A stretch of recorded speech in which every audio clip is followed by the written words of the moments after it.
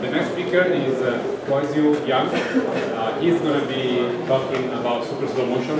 He's a recipient of the NVIDIA fellowship and the Adobe fellowship, and the work he's going to present ended up in an NVIDIA product. So, take it away. Thank you for the nice introduction. So we have a set of well-established researchers here in this tutorial, so I'm really honored to be here talking about super SloMo, estimating high-quality multiple intermediate frames for video manipulation. So we've seen fantastic, results using them in the past two talks. So here I'm going to talk about a little different problem. We're given an input playing video. We're going to convert it to different versions of slow motion videos, like 8 times slower, or even slower, like 30 times. That's 36 times. So here's another example from David's dataset. So this is the input, and we have 8 times slower and 36 times slower. So we can see SloMo is able to generate appearingly good, integration results. So, how can we generate super slow motion videos? So, well, given two input frames, we need to generate a set of intermediate frames to form a coherent video. So, most of the existing approaches focus on generating just most single intermediate frame, which is good. We can apply this single frame integration approach recursively to generate multiple intermediate frames. But in order to do so, we have to generate the most intermediate frame and then others. So there's no time order. And also there's another severe constraint that it is non-trivial to generate an arbitrary number of intermediate frames using this kind of recursive approach, because this kind of approach can only generate 2 to n minus intermediate frame because of the recursion. Say we can only generate 1, 3, 7. So by contrast, super SloMo is able to generate intermediate frames in the correct time order, in the reverse time order, or all at once, any way you want. And also, super SloMo is able to generate arbitrary number of intermediate frames, so we don't suffer from constraints that recursive approaches suffer. So let me dive into the details and show you how super SloMo works. So this is a basic idea. So we have two input images at time 0 and time 1, and we like to synthesize an intermediate frame at time t. So how do we do it? Well, for each pixel at time t, if we could find this correspondence in input images, we can directly borrow the corresponding pixel values and fuse them. And sometimes we also have to deal with occurrence or visibility reasoning, because not all of the pixels at intermediate time step t can find correspondences in input images because of occurrence. So in addition to finding correspondence, we also need to predict the visibility weights, so we can then adaptively fuse the input images. So turns out finding correspondence has been well studied in computer vision, known as optical flow estimation, and also there are a bunch of work using deep convolutional neural network to estimate optical flow, like FlowNet, FlowNet2, and also FlowNet from NVIDIA. So here we have a slightly different problem. We need to estimate the optical flow or correspondence from an unknown intermediate frame to input images. So here's chicken and egg problem. So how can we break the chain?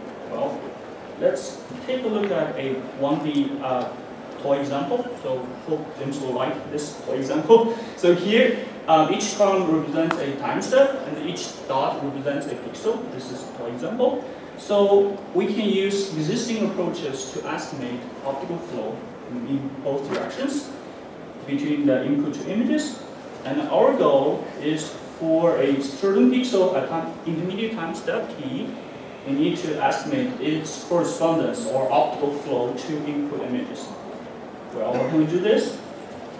Well, in a very simple way, we can borrow the information from the optical flow between input images which we have access to. So how can we do this? Well, we simply take this optical flow, the red one, take the same direction, modify its magnitude, because we are considering a different time step. So we got a one-way approximation. Well, we can do it in another way by taking information from the forward optical flow. We again modify its magnitude, but this time we reverse its direction. So now we have approximations in two directions. Next, we can fix them because we like to utilize information from both directions. And we fix them in a linear way. So the intuition here is the closer t is to 0, the higher weight we give to the optical flow from 0 to 1. So now let's go back to the instantiation using using neural networks. So we have a neural network to estimate optical flow between input images, and we can then do a flow approximation using the way I just described. So note this approximation is deterministic and parameter free. So it's just matrix multiplication. So we can easily plug it into an end-to-end trainable system. So now I've talked about how to find the correspondences to input images, but it relies on an implicit assumption that the motion field or optical flow is smooth, meaning adjacent pixels have similar optical flow value, also same in the direction. But we know in practice optical flow is piecewise smooth. So the smoothness assumption is broken near motion boundaries. So let's go back to toy example. So here, this is motion boundary. So the optical flow, motion field is not smooth anymore. So let's take a look at what would happen for the intermediate pixel. So we can see for pixel at time t, we have two contradictory approximations. So this is problematic. We can imagine by simply fuse them, we can get inaccurate estimation for the intermediate optical. So how can we do this problem? Well, we have neural network. So we can have another neural network which takes initial flow approximation and the input images, and also warped input images using the initial approximation. So by warping, I mean moving the pixels to some certain positions defined by optical flow, because optical flow essentially is correspondences between input images. So we feed them into a neural network, another neural network, and we can get defined optical flow. So let me show you some examples to illustrate how this works. So we have two input images. We get some initial flow approximation. Then we get a refined variant using optical flow. And if we take difference between them, and we can see the refinement is mainly around the motion boundary. So here, brighter means a greater difference between initial approximation and refined variant. So this validates the motivation of using another neural network to refine the initial approximation. And also, quantitative results show that this refinement is useful. But recall, in addition to finding correspondences in two input images, we also need to deal with occlusion or visibility reasoning. So it turns out we can estimate pixel-wise visibility maps for input images as well. And then we can adaptively fuse input images to get a synthesized frame. So here's another illustration of how it works. So we have input images. And then here are the intermediate optical flow, I mean refined optical flow. So we can warp input images using optical flow. I mean, warping means just moving certain pixels to other directions defined by optical flow.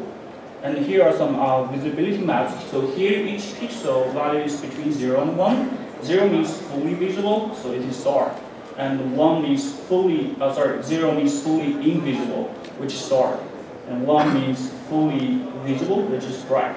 So if we take a look at the area right above the athlete's arms, because the arms are moving downward, so this particular area right above the arms is not visible in the first image. It's fully visible in the second image because the arms are moving downward. So intuitively, when synthesizing an intermediate frame, we should fully borrow information from the second image and do not trust the first image at all. So this is consistent with the prediction of visibility maps. So here you can see this black area means we should not trust the first image. And finally, we adaptively fuse the input images and weighted by the visibility maps. And here are some view results, and we can see the visibility maps are helpful for reducing the artifacts, especially around motion boundaries. So put everything together, we have the pipeline of Super SloMo. So it consists of two major parts. So in the first part, we estimate optical flow between input images. This is standard approach, and we can, in the second stage, we take initial flow approximation, then we output refined optical flow and visibility maps at each time step. So because the network's parameters are not dependent on the particular time step t, so this approach to SloMo is able to generate arbitrary number of intermediate frames given any t between 0 and 1. So I've talked about architecture. Now let's talk about how to train this model. So this entire network is fully end-to-end trainable because each module is differentiable. So to train this model, we crawl some slow motion videos from YouTube and also use some videos kindly provided by Adobe researcher Oliver. We use these two dataset together to train Super SloMo. So let's now take a look at what the loss function looks like. So we have prediction, we have ground truth, those ground truth and intermediate frames.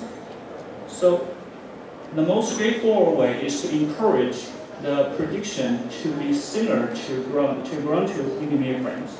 So we define reconstruction loss comparing the pixel values. And also we consider perceptual loss. The idea is to compare the feature responses of predictions and the ground truth given by an ImageNet pre-trained model.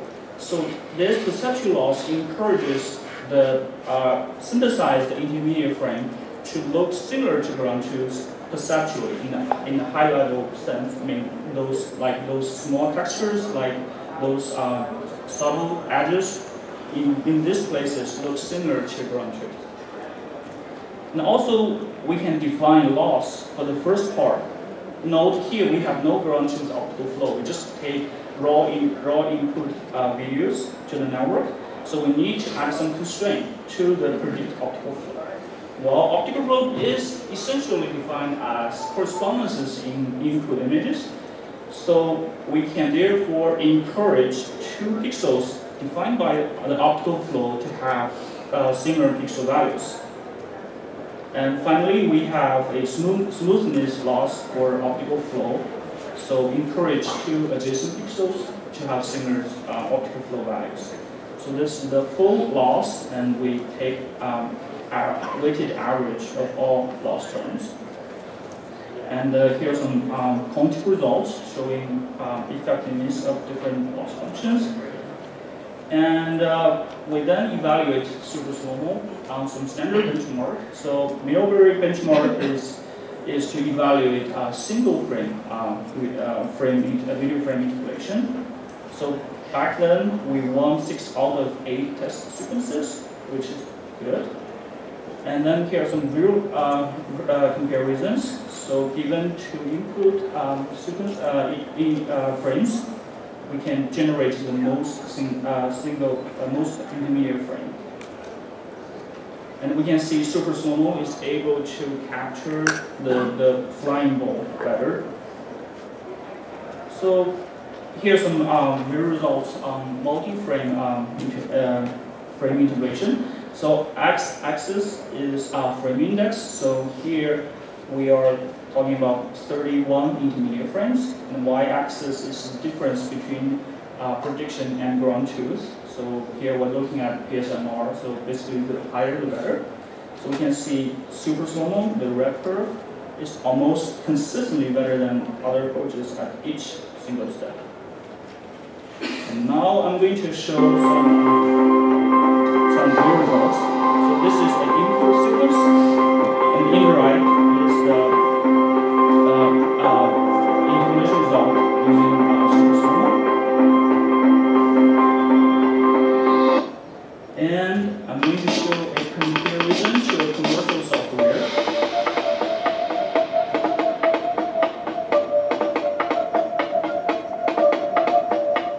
So turns out Super SloMo produces less artifacts for the shadow over the ground and also around or moving arm of the athlete.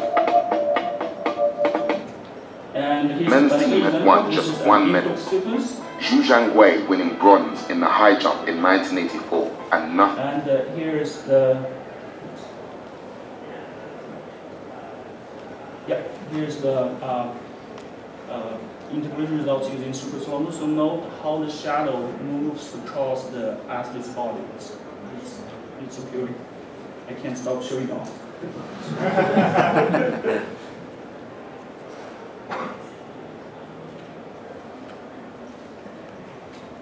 Yeah.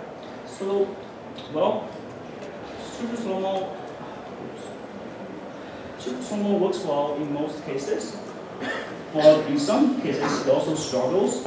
So can anyone guess where Super SloMo may fail in this example?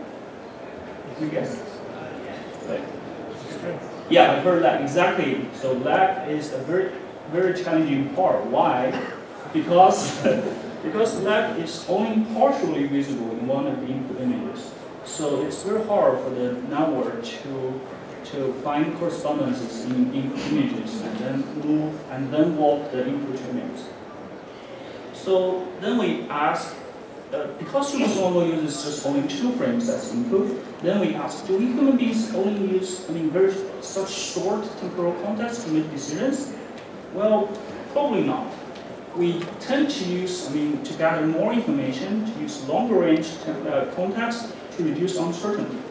So we take the same idea to Super SloMo to use multiple frames. Here we use 4, and turns out we can generate more appealing synthesized result. So I won't talk about details of this improved Super SloMo because of time constraint. But if we take a look at the result generate 31 intermediate frames, we can see our recurrent or our improved Super SloMo. So basically, we just we inserted convolution LSTM modules at the bottleneck of 2 stages of Super SloMo to gather long-range temporal context, and we can see our recurrent Super SloMo here does better and most of the time than plain Super SloMo. So here is a very interesting result, at least for me. So this is a video called Horse in Motion. This is the first movie ever shot by human beings. So what if we feed this into Super SloMo or recurrent Super SloMo, what the results will look like? Well, it's okay, but not perfect. So the model still suffers, finding correspondences between the tiny or the thin structure like legs of the horse, and also this is gray scale video movie, so it has so many gap between from the training data, so it still struggles. So this suggests there's still a long way to go to solve video interpolation problem. So we still have a lot of work to do. So I've talked about using super SloMo to generate some intermediate frames to synthesize slow motion videos. But another intriguing part of this kind of content generation approach is that if we think about if a model is able to synthesize those intermediate frames well, it indicates the model has learned some representations about the motion patterns in the video. So can we utilize this learned representations to some other downstream tasks? So optical flow is a natural byproduct of super SloMo, since we have the first module of super SloMo is designed for optical flow estimation. So here are some estimations between the input images using super SloMo. So we can see the results are reasonably good. And if we take a look at quantity results, so super SloMo is better than other unsupervised optical flow estimation approaches. And if we use more frames, here 4, as input, the recurrent super SloMo is able to do a better job, but still worse than state-of-the-art unsupervised optical flow. This perhaps is because the state-of-the-art approach uses some specific modules for optical flow, like cost volume. But for us, we just use plain convolution blocks. So as I mentioned earlier, so in addition to the synthesized task itself, can we transfer the learned representation for another task? So here I'm going to talk about motion segmentation, which is defined as a binary classification for each pixel to separate the independently moving foreground from the background.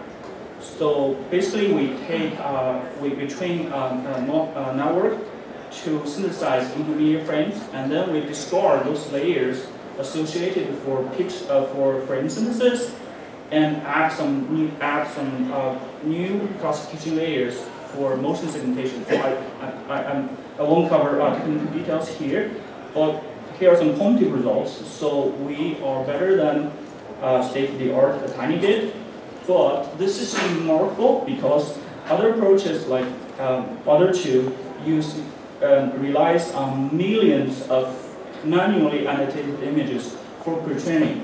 For us, we don't need any single manually annotated frame for pre-training. We use raw videos crawled from Vimeo, and also use some synthetic data. So this is remarkable.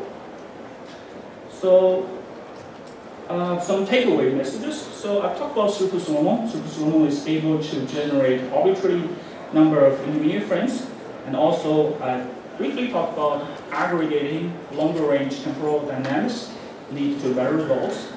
And in the second part, I briefly talked about using video interpolation as a proxy task. So I've shown better optical flow results, unsupervised optical flow results, and also some interesting results for motion segmentation. So the work I just presented is a collaboration between with my collaborators and also my mentors when I did internship at NVIDIA. So here's some resources. So more results and details of super SloMo can be found in a project page. We're unable to release the initial implementation of super SloMo, but there's a good third-party implementation. It gathers a lot of attention from the community. And also a few recipes, including code and pre-trained models of recurrent super SloMo will be released soon, so please stay tuned. And thank you.